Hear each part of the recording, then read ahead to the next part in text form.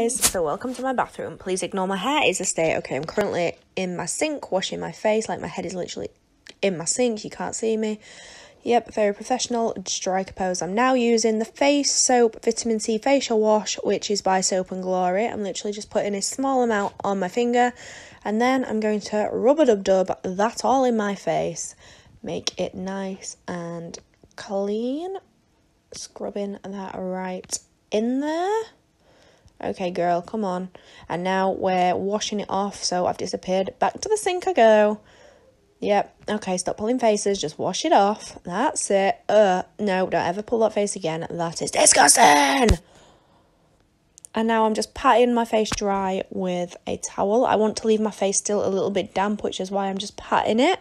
And then I'm using the micellar water by Simple. And I'm just going to pop a little bit of this onto a cotton wool ball. And then I'm going to dab this into my face.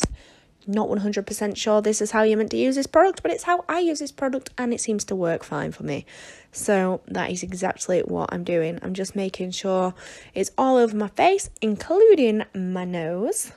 Right down that Rudolph the Red-Nosed Reindeer nose of mine. That is it.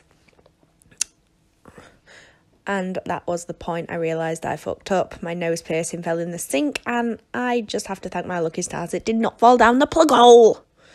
And it really hurt. But it's all good. We sorted it. And now I'm just fanning my face because, well, I honestly don't know.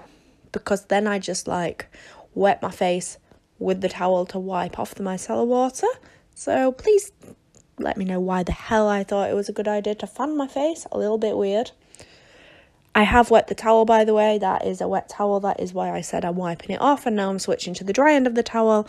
And I'm just going to, like, wipe my face and make sure it is completely dry, because the next step is to apply this body soothing butter, which is basically just a body moisturizer, which I'm just going to be applying onto my face. Just put a little bit on. I must have thought it smelled a little bit funny because there I am pulling a few little faces. It smelled perfectly fine though. So I'm just rubbing that in, making my skin nice and soft, because I do tend to have quite dry skin, so I always have to moisturise after I've washed. And then I'm using the Peppermint Candy Cane hand cream, which I bought from the Body Shop, because who doesn't love to have nice, clean smelling hands? I'm just rubbing that right in there. And that is the finished look. This is me looking like a pretty queenie.